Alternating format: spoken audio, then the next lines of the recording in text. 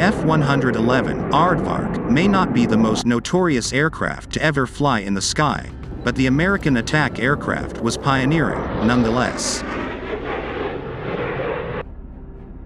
As the first airplane to incorporate specific design features to make it multi-role capable, the F-111 was a game-changer when it entered service with the U.S. Air Force more than 5 decades ago. Nicknamed the Aardvark for its long nose and low-level terrain-following abilities, the F-111 is considered by some aviation buffs to represent the F-35 of its day. The F-111 Aardvark's origin story. Back in the early 1960s, the Air Force's need for a fighter bomber converged with the Navy's need for an air superiority fighter. In May 1960, an American CIA-U-2 reconnaissance airframe was shot down over the Soviet Union by a newly developed surface-to-air missile. Following this incident, the U.S. military was committed to producing a fighter bomber with deep strike interdiction abilities.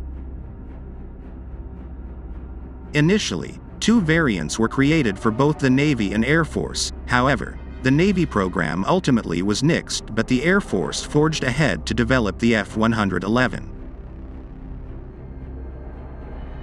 Over the next few years, manufacturing giant General Dynamics went to work to create the airframe with a variable sweep wing configuration that could be changed mid-flight to modify the aircraft's shape. Essentially, this type of configuration allows the airframe to maneuver at low speeds or supersonic speeds, depending on the mission. The Aardvark featured advanced avionics that enabled it to conduct nighttime and all-weather flights close to the ground. Its radar system could even allow the airframe to fly at altitudes as low as 200 feet off the ground in changing terrain without the need for pilot intervention. Specs and capabilities. Ordnance-wise, the Aardvark was armed to the teeth with air-to-surface ordnance for long-range attack. As detailed by Air Force Technology, the F-111's internal weapons bay could carry an M61 Vulcan 20mm cannon up until the early 1980s, when this capability was removed.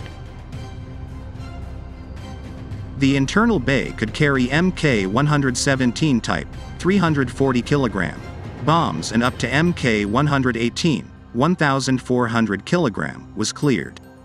The F-111 could carry various free-fall nuclear weapons such as B-43, B-57, and B-61 bombs. The F-111 could not carry any external weapons due to its fuselage design. The F-111C can launch AGM-142 Popeye standoff missile, AGM-84 Harpoon anti-ship missile, and AGM-88 HARM anti-radiation missile. An overview of the F-111's combat history. While the F-111 appeared to be in solid shape leading up to the peak of the Vietnam War, the airframe's combat deployment was shaky at first. Within 2 months of entering the war, 3 F-111s were lost.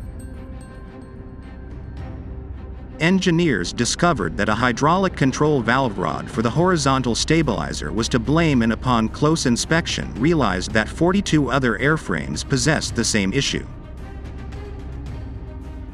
When the Aardvarks re-entered service a few years later, they made quite the comeback during the Operation El Dorado Canyon airstrikes in Syria.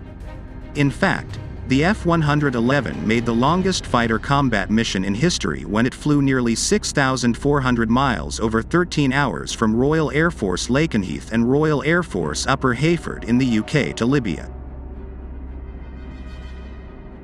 Although the F-111s have largely been relegated to museum duty, aviation buffs continue to praise the honorable history of the pioneering airframe today.